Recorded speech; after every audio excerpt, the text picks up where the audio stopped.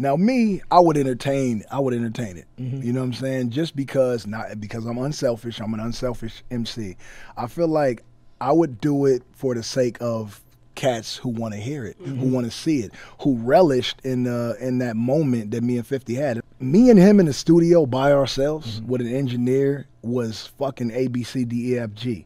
Like, he knew what to do, I knew what to do. We put our voices together, and that shit made magic. I got songs with me and 50 that are still on hard drives at my house that are timeless. You know what I'm saying? And so I would definitely be open to it.